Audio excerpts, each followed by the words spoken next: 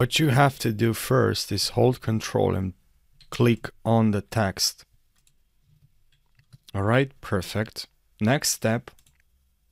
And now you selected this, you have this selected. Please don't deselect, and you're gonna have to click on here and then here, and then here select solid color. Now click on OK. Now please go in filter. So go in filter, pixelate, and then crystallize. And here click on OK, but that's too much, so I'm gonna press Ctrl+Z, and now pixelate, crystallize, and let's zoom out a bit more.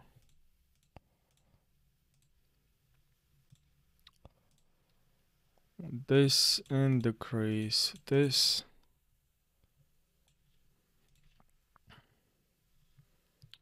Okay, now looks good. Now the next step is to, here we have the mask. Please right click on the mask. So let me zoom in. So right click on the mask, and then here you have mask options. And also select the mask. So click on select and mask. Now we are here. And here we're gonna have to go to global requirements and increase the smooth and the contrast.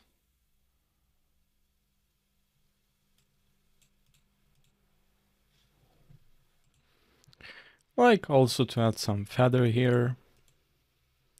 And of course some smooth and contrast. Click on OK now.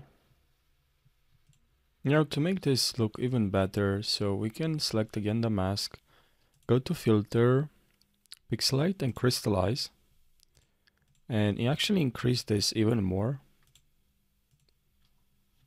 about like this. And then we can go to edit and then fade crystallize. Make sure here you select screen and OK. And it's good to also grab this and drag all the way to about 50 or less. Now I have another method for you, which will be like method number 2. By the way, you can also right click on this and select convert to a smart object. Step number 2 now, go to filter here, filter, distort, and then you have here ripple.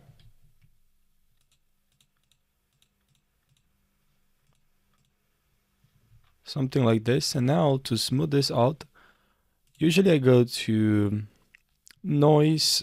So let me zoom in, probably will help you. Noise and then median. And here just crank this up to maybe 13 or 22. Depends, it's up to you, depends on what you have there. And then can also go here and filter, and we can go to and add some noise.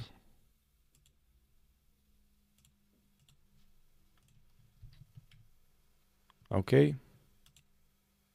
Now another method would be number 3.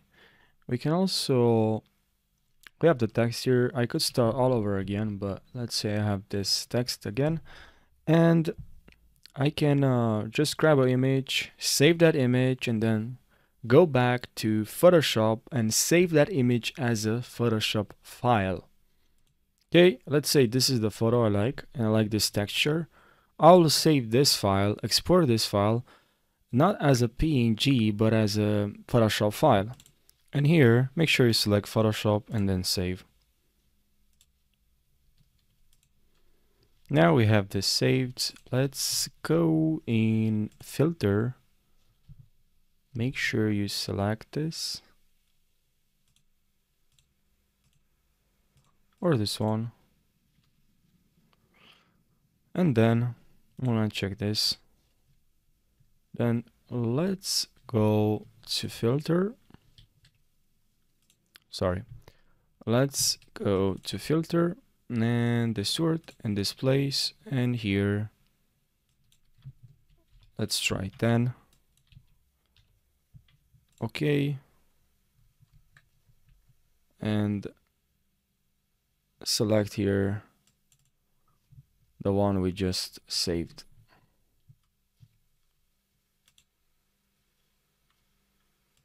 You can also add this to it. You just create a text, and then you go to this word, place, convert. Okay, select this, and now you'll have this effect. As you can see, pretty nice. Now you have this exact pattern effect, texture that the picture has, and embedded or added to this this text. And now another really nice effect, just bring back a photo, select a photo, go to filters, and then here in filter gallery, make sure you can also convert this to a smart object. And now we can add really nice effect. Let's add this effect first. Let's go in filter gallery, and now we're gonna add this. There's some artistic, there's a couple of them that I use a lot, and the one, it's this one, and this works nice for this effect we're trying to achieve. As you can see, it's this one here, graphic pen, and then you click OK, and now you have really nice effect that you can add some text above on this picture. Now I'm going to show actually a really nice trick. So let's actually go back, Control+Z, and let's go back here in filter, and then filter gallery. It's not a trick, but it's a practice. It looks very nice. So when you add this pen, you know, here of course you can change the light, darkness, stroke length, and you can decrease this. You can decrease this pretty much a lot. But the thing that I want to show you is this, that you can click on this button here. Now you can create basically a new layer. So let's click on this, and now we can select this one here. So as you can see, the effect looks pretty nice. And now you can play with these settings. You can add here, let's say something like this. Looks good. You can even go back now to this one and change here